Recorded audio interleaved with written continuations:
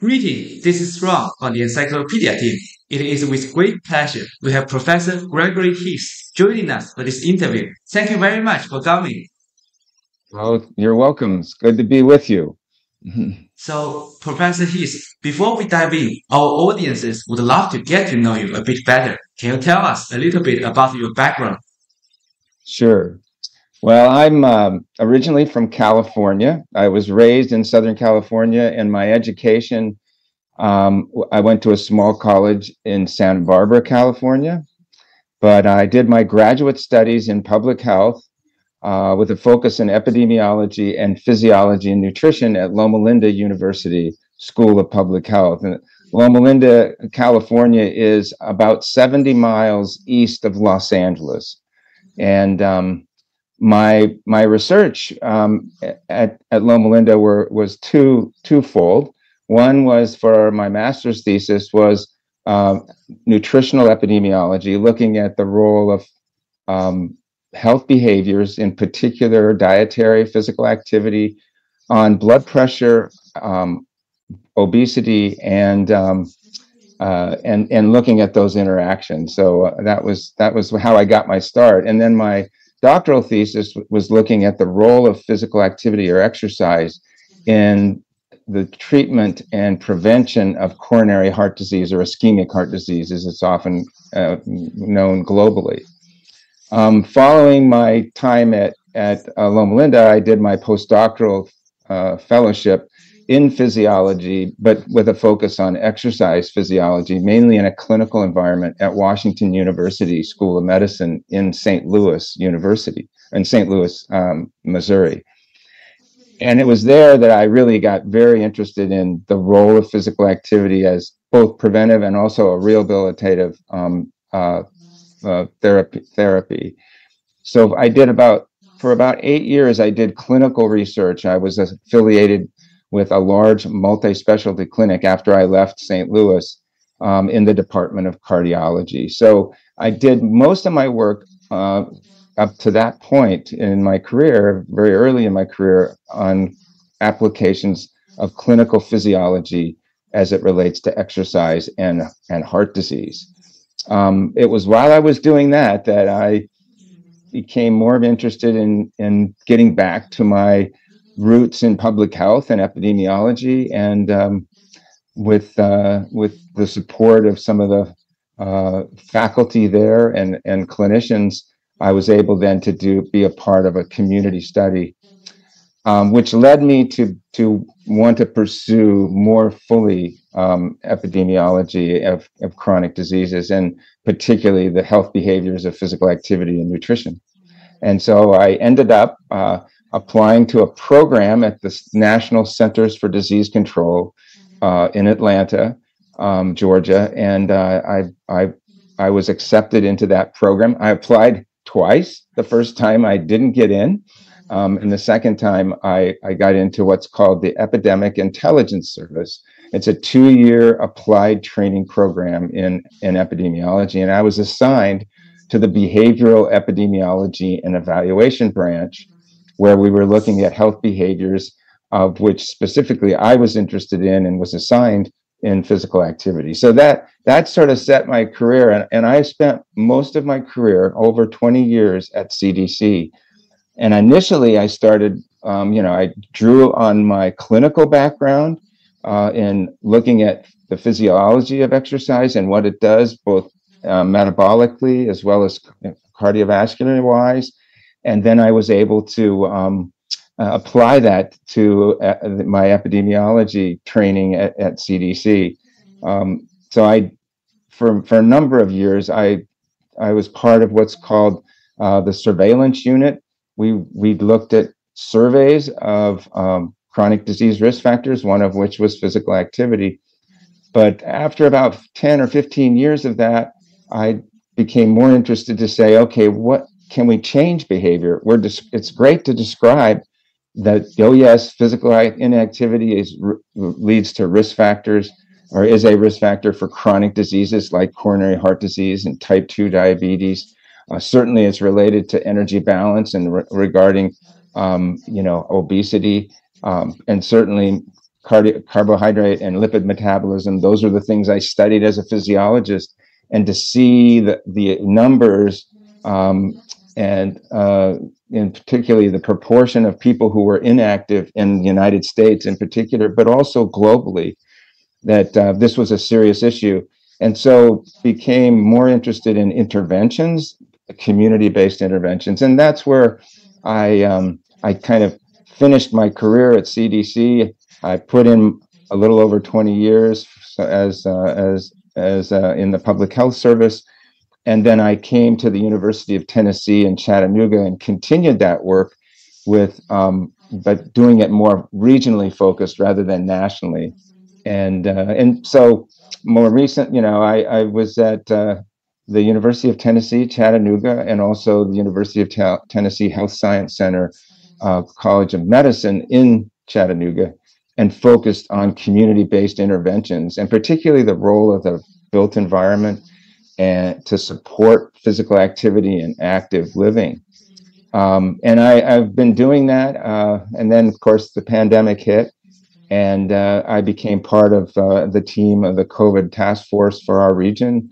As an epidemiologist, I clearly understood that those who are most vulnerable were those who had significant underlying conditions. Those are the ones that got in the hospital and unfortunately died.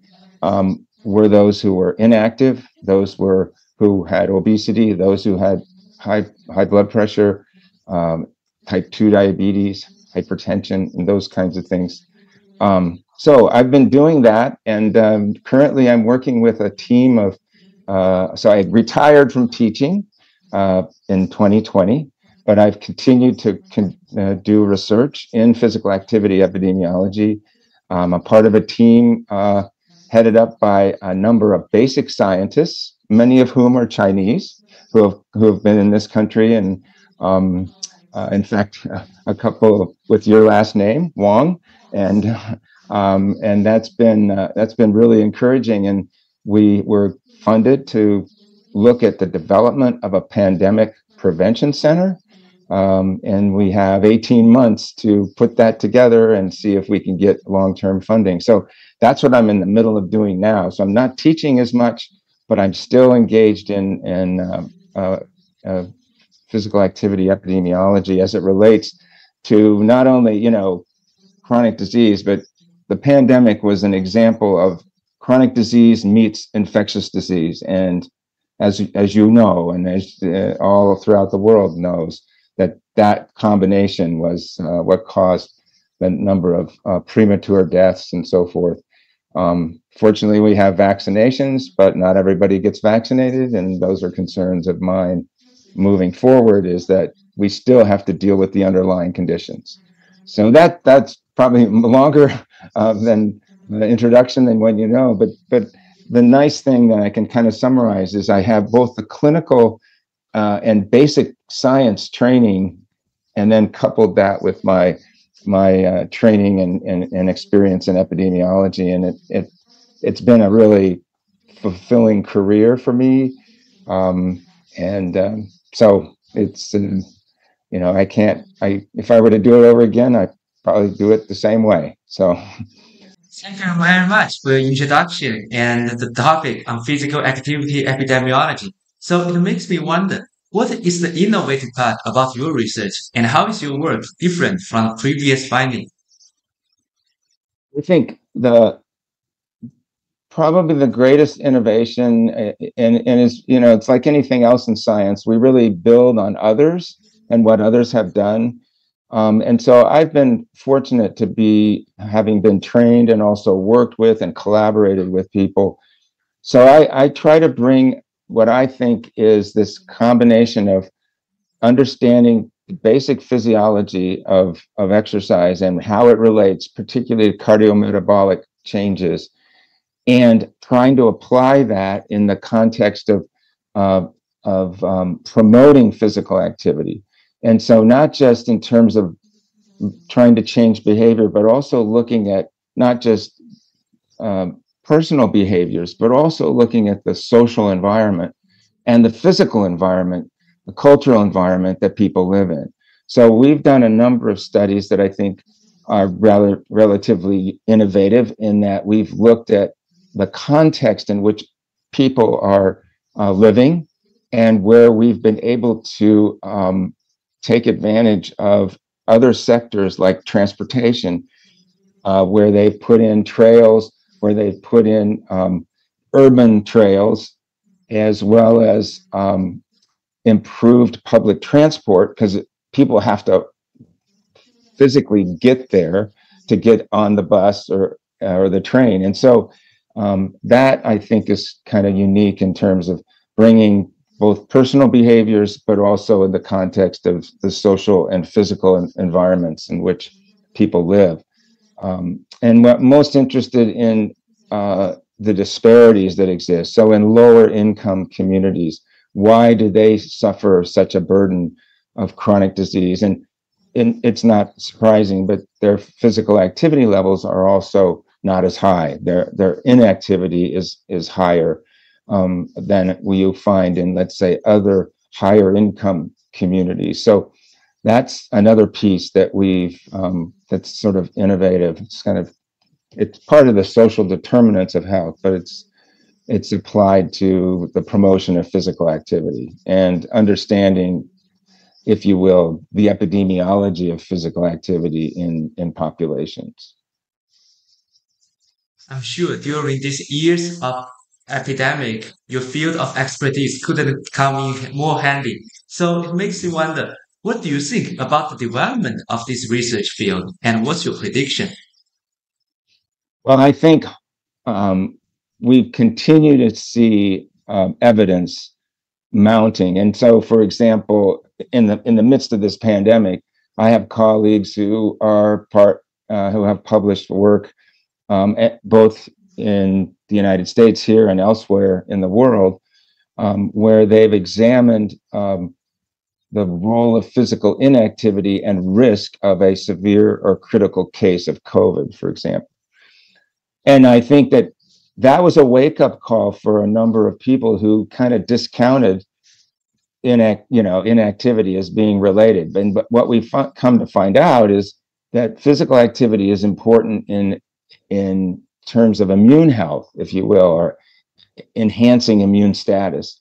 And so that movement, as I tell my students, we were made to move, and when we don't move, really some bad things happen. So where I see it going in the future, there's, again, more and more evidence every day. So, for example, recently there's papers and studies that have been published about the role of physical activity and cognition and Alzheimer's disease and preventing dementia. And the whole field is just taking off in each of these sub areas.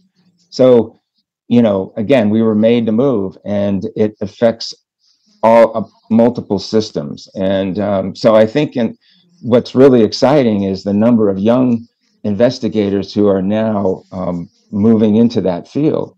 And it's also exciting to see, at least in the US and elsewhere. I know I have colleagues in China that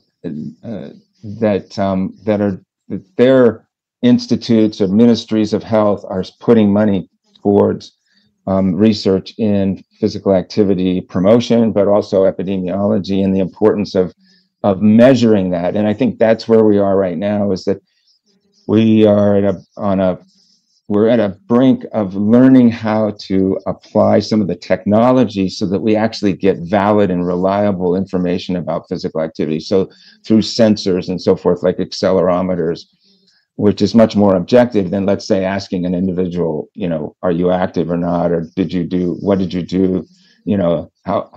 you do for your physical activity? How often do you do it? How hard do you do it when you do it? And that kind of thing, which, as you know, response rates can drop, and also people can not tell the truth. So the technology and the science is moving forward, and I think during the pandemic, people recognized very clearly that this is an important behavior, and we need to continue to monitor. All right, Professor Heath, we wish you and your fellow colleagues the best of luck on your redirection, and I hope the best of luck for the future younger scientists out there as well. And thank you again for joining us. You're welcome. My pleasure. It was good talking with you.